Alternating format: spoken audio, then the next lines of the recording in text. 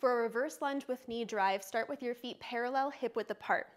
Step one foot back behind you into your reverse lunge with that side's arm coming forward, elbow bent like so.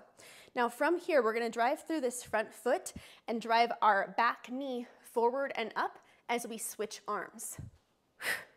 Just like this. Notice in this position, I'm balancing, squeezing through my glutes on this side. I've got my ankle flexed, knee has driven through and up, and I'm balancing here. Our arms are doing this, right? So let's repeat it now. Don't step on your cat. And drive it through. Back and forward. And repeat.